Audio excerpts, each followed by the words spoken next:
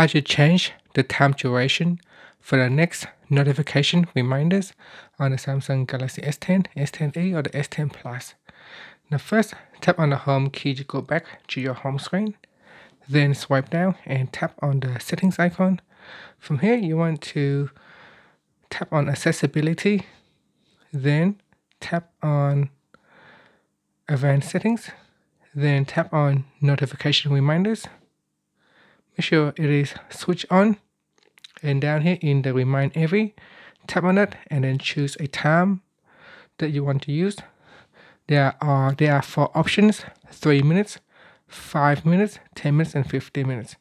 So choose when your phone will remind you again, so that in case you miss the first notification alert, at least your phone will remind you again every 5 minutes in this instance, so that you don't forget an important notification.